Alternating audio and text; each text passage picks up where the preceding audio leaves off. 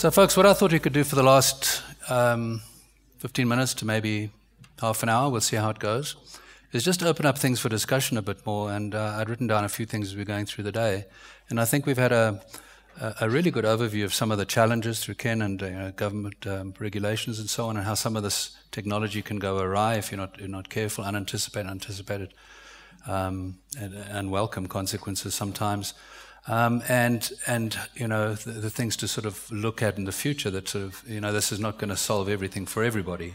So that's an important thing. And then, you know, we spoke about machine learning, and you know, that's starting to play into what we do, and so on. And then throughout the day we started to talk again, you know, about technologies and application in medicine, distance medicine, distance treatment, and so on. Brian Bosire gave us a great talk on a practical application of technology in the use of farming and so on. And then Lilo, of course, an extension of that. And then a great talk from Pascal as well, sort of setting the tone for energy and the use of energy grids and how that's finding a home here in Africa. So I guess there's a couple of things that I'd like to sort of open up for discussion. I think one thing we're starting to see a pattern of is that this technology is really in search of a home, and the home is in the rest of Africa, not always necessarily here, but that doesn't count South Africa out, because still, if we talk about what Dr. Angelo does, a lot of that's happening in South Africa. So that's one interesting thing we could talk, you know, a bit more about. But I wanted to sort of open up the panel discussion to the panel, and then, you know, as we go, if we've got questions on those points, then just throw them out there. So to the panel, from the sort of things we've discussed today, and, you know, I'm sure you've had some thoughts and heard each other talk, is there any sort of one, if it's possible to pinpoint a technology or a group of technologies working together, and it may be all of them, but, you know, if we were to choose one or a group of those, where do you see sort of the big difference being made? Not just so much only in South Africa, but the rest of the world. But the rest of Africa, let's bring it down to more manageable size. So is there one? I think to be honest with you, I think it's a multitude, but I think the main thing is to focus on using available natural resources. Okay. I think it's harnessing the power of nature, okay, and using innovation to use that power to step change technology advancements. So I think it's looking at what's around you and using that to the best of your abilities. Sure, so sustainable resources, which exactly, obviously you need to have, rather than denuding the environment, as we've seen in some countries where you've had a famine as a result of that, is to exactly try and avoid that and get to a situation where these things are sustainable. And then I think, you know, also in light of that are sort of what are the things that are affordable, can be used, is another thing that came through. You know, until these things get going to some sort of scale would be another element. Any of you other gentlemen have a comment on that, on what sort of, yes? I think the energy sector is quite amazing to see some of the presentations. And if you've got a cell phone to charge, if you've got energy to charge a cell phone, you can then access farming applications, you can then access health.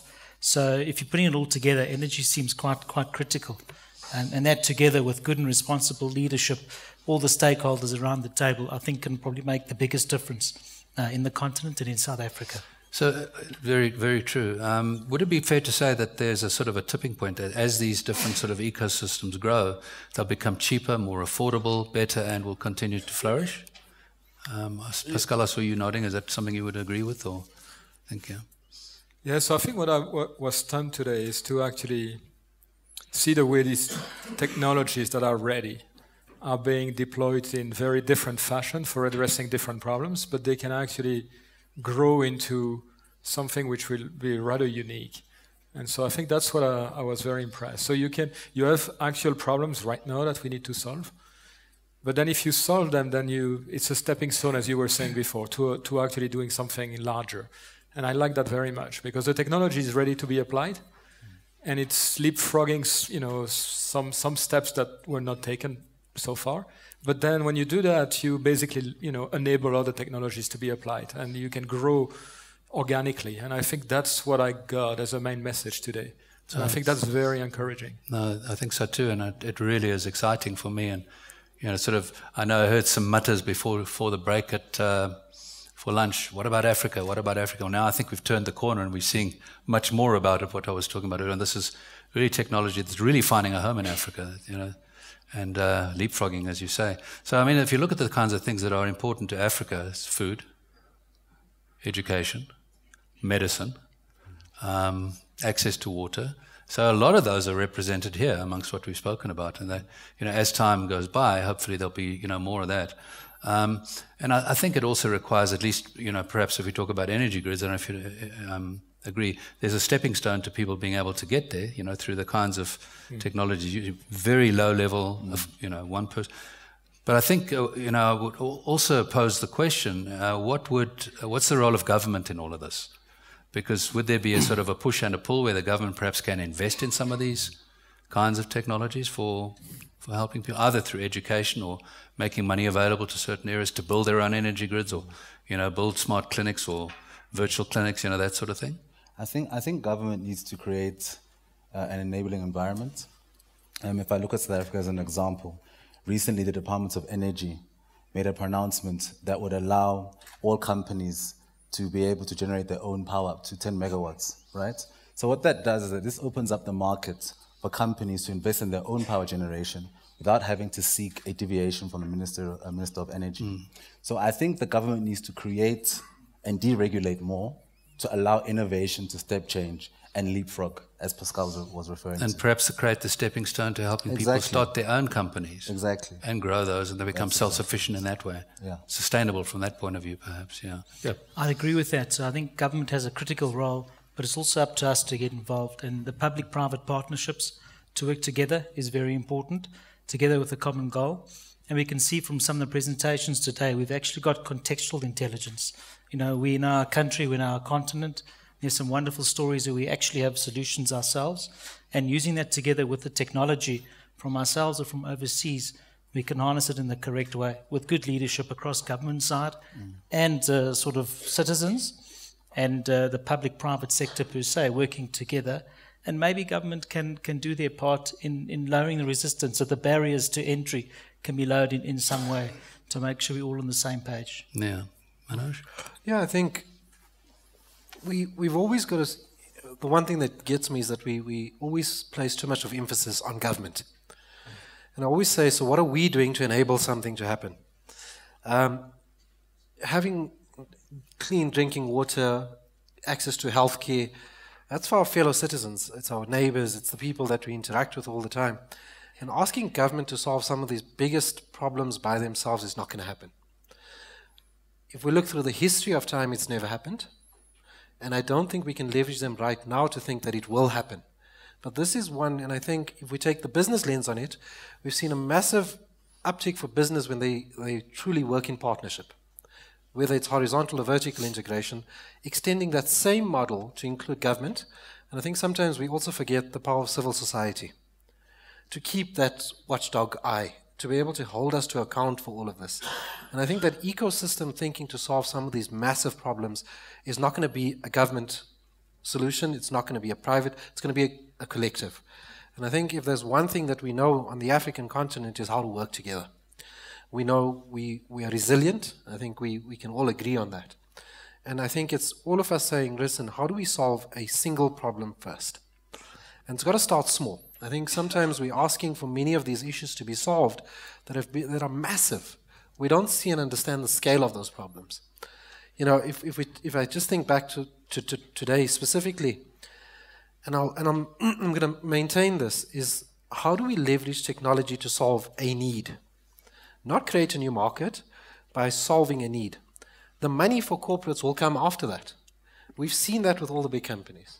They don't go out with the aim of saying, how much money am I going to make? They say, what value can I deliver? And then the money will follow. And I think it's a slight different mindset that we need to have. I think, Lou, we've really entered into a space where none of us can say we've been there, done that. All we can say is if we look back, what have we learned so we don't make those mistakes again? And I think that's where we're sometimes losing it as well, is we make the same mistakes, label it differently, and say we tried, when we haven't. The big five problems in the South African context of education, infrastructure, crime, healthcare and education have always been there. Nothing has changed. Nothing has changed in probably the last 20, 25, 30 years, 35 years. So how are we going to really start pulling around this? We've seen, if I talk about crime specifically, we've seen the rise of private security companies. Yeah, that's a sector. But how do we start working together? If there's one person that I'm going to profess that because I'm on Twitter all of a sudden, but if I look at Yusuf Abramji as someone who's really saying, listen, how do we enable using of technology to also let the government, the public sector, and the private sector start working together? And I think you need that catalyst. And my question is, who's that catalyst going to be? And it's easy for me to sit here and say, who's it going to be? But someone has to take the step. And it's an individual thing. And we've all got to do it. I think waiting for someone to kick this off is not going to happen. We're always going to wait for the next person. Very good. Pascal, you wanted to say something on that? Yeah, so I think what I found very interesting today is the fact that if you want to succeed in some of these very big challenges, you have to take small steps and build on them. And what I was very impressed, and when I did my homework before preparing the talk, you can see solutions, but they're also adapted to the local environment, and the business model is adapted. And I think that's gonna have a significant impact, because once again, you build some success, and then the following success are gonna come. So I think the key point is you have to adapt the business models to the need of the people, and that's what this pay-as-you-go model is doing. But then you can see that these people now they have electricity, the children can read, and they couldn't read in the evening. And it's going to make a big difference for everything, cumulatively. And I think people are going to trust the environment more. They are going to invest more. And so I think that's what I like. The fact that we have to find this business model that makes sense for the various communities. And it seems that people are thinking that way, which I find very interesting. Yeah. And I completely agree with the idea of the government's facilitating some of this initiative from the industry. So they have to get out of the way, and at the same time they have to make sure that people are doing the right things. Yeah. But I think that's a very good comment. Very good answer. So essentially there's a role for government to play in helping getting these things started. Yeah, exactly. Yeah. So I think I agree, it has to be a partnership, but the partnership here is enabling people to invent new business model, and then regulating, such that people don't do silly things. Yeah, exactly. Brian? Yeah, so definitely, even for me, I totally agree on the fact that the government has to be also adaptive, because one of the things that, of course, we discussed is the fact that technology is exponentially rising, and sometimes regulation is always following behind. And the government has to realize that actually there has to be enough room for us to experiment, to actually see and develop working solutions that actually solve local needs. But at the same time, they also have to adapt fast enough so that they don't over-regulate a sector at a very young stage, so that actually we have enough room to experiment and pilot and have working examples before then we can figure out how do we put in place the best regulations that are going to enable these innovations to scale. I think that is one of the biggest challenges that government have to really figure out. How do they develop regulations that are adaptive as technology changes?